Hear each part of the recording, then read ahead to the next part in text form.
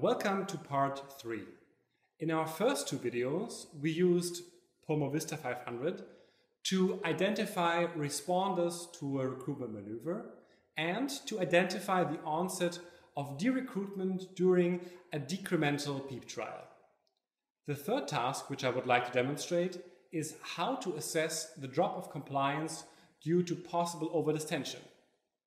When we talk about possible overdistension, we are talking about a loss of compliance or ventilation towards higher pressures. In our second video, we set our reference at the highest PEEP level in order to assess the onset of derecruitment. Now, in order to assess possible overdistension, we have to pick a reference level where we do not expect to see any signs of overdistension. And that will be the condition at the lowest PEEP level. And this is where we set our new reference.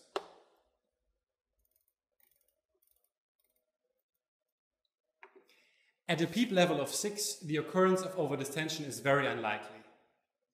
And now we can move cursor 2 backwards to the next higher PEEP level of 8.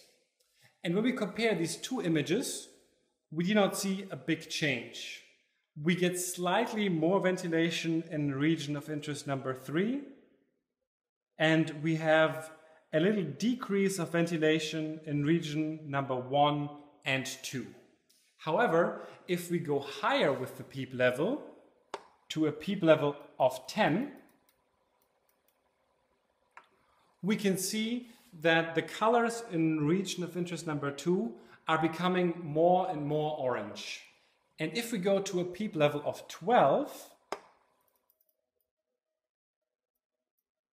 which was previously the optimal PEEP level to avoid derecruitment, we see already a certain decrease in ventilation in the ventral region. And this is indicating possible overdistension. But that illustrates exactly the principle of how recruitment works.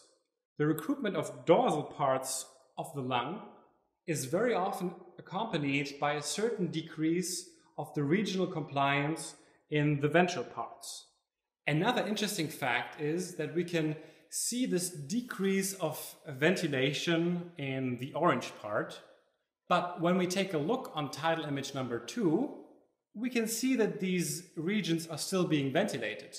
So there is a certain drop of ventilation, but these regions are still being properly ventilated. So this concludes our third and last video on how to use PulmoVista 500 in the clinical routine. Please click below to learn more about PulmoVista 500.